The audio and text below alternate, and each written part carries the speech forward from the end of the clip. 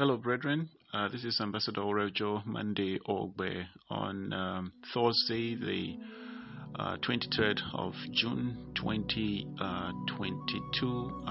Made a visit to St. Francis Church in Ondo. This attack is first on its list, first on a number of indicators, and just to get first-hand information from what took place there, so that this will be a learning call for the other parts of the country on how to address the insecurity situation in our country, especially to the churches where we are called to function. There are 4 people who came in during the service. They didn't get into the service initially. They shot one of the persons selling confectionaries at the entrance to the church, and that sent an alarm to those in the auditorium to shut all the doors. And then they shut all the doors, and they came, 2 of them came to the windows and began to shoot into the worshippers from the windows, 2 of them, and they were watching to see how anyone that moved was shot down very actively. And yeah.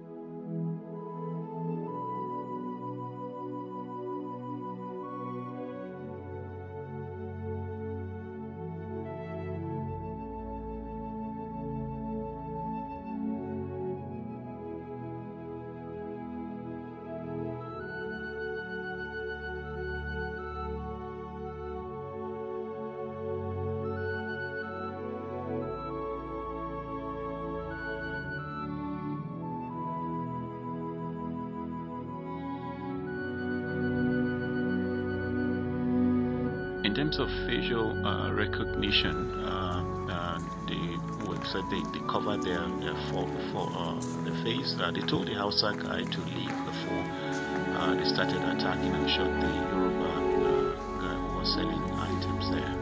And so, but that, from all indications, they were the Fulani descent, said they're from the north, essentially. And essentially that's that continued.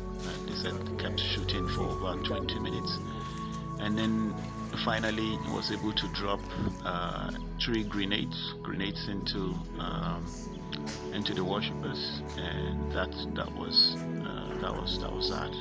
Anyone that tried to escape was shot. Okay.